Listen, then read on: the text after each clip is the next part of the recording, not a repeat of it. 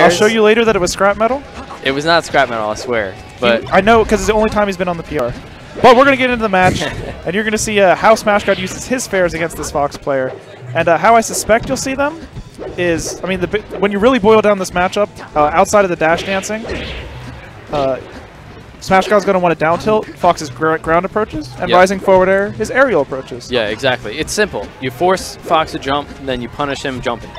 I mean, the basic premise is simple. The execution is ridiculous because we're working with, you know, a three-dimensional, well, not really three-dimensional, but an a vertical, horizontal fighter, and there's all this spacing going on, and then guessing what each other's doing. Ooh, and that was a sick read from Speaking of guessing what you're doing. Oh my God. Unfortunately, it doesn't KO. All right, he still gets it.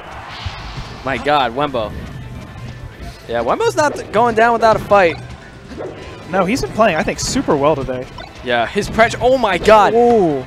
He's just keeping SmashG0D in his shield, but finally SmashG0D gets some stage, and that's it. Yep. You know the thing about Fox pressure is that it looks really cool and it's really hard to do, but sometimes it doesn't amount to much. You know what I mean?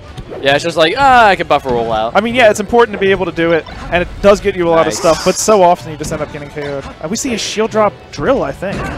Ooh! The weak backer to up smash, but not going to kill? Yeah, narrowly doesn't KO. Oh. The backer. SmashG0D tried to wait, do a delayed up air, but Wenbo, he reacted to that, just dropped through back air.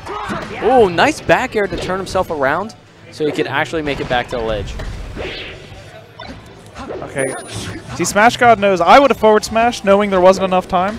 SmashG0D says, I can't forward smash, let me do something more intelligent. Oh, SmashG0D misses that first grab, but puts one. Oh my God, that was a sick Ken combo. That was a really strange looking one. Yeah, I know, right? Oh, but nice shine by Wenbo. Yeah, Battlefield, that's going to KO every time. They're just going blow for blow. Yeah, but there's the neutral. And you see the thing about if you dash dance too much, a student of the game like SmashG0D is going to say, okay, I'll come down tilt the back of your dash dance. There's nothing you can do about it. Because he's going to guess. He's going to take the 50-50. Oh my gosh. And Wenbo is just moving all over him. I think he might have missed a chance for an additional follow-up after the nair, and it looks like he's getting punished a little bit for it. Okay, just misses the forward smash. Wenbo a little too late to grab that ledge. That's going to cost him. Oh, okay. I was thinking nair, but if he got that, that would have been super sick. Yeah. I appreciate the effort. Gets that forward smash, and Wenbo on his last stock for game one here. Loses quarters. Oh, down throw. Yep. Is this the gimp? Yeah, and he just goes for it. That's what you got to do.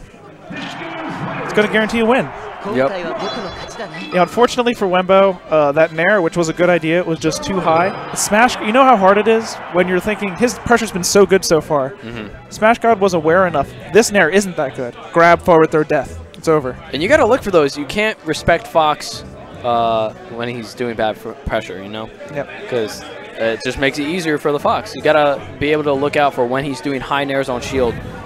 And then you could just shield grab. Easy. Yoshi's story. Yep, I actually totally agree with this. I'm starting to feel like Fox is super good against Marth on this stage because Marths are getting good at punishing everywhere, and Fox still KOs earlier here. So what you gonna do? I just think this is one of Fox's best stages in the whole game. In general, for sure. His up air links can, like, you know, from the top platform, can KO people like 40%. Yeah. But, you know, Marth has some stuff here, too. He takes up a lot of space. That's what we were talking about. He expected Wenbo to pressure him again with another nair, rising forward air, gets the F smash, and that's the end of his stock. Yep. Here we go. I like that. Oh, yep, and Wenbo just waited for the rising forward air, punished it with the dash attack, got the shine. Easy peasy, lemon squeezy.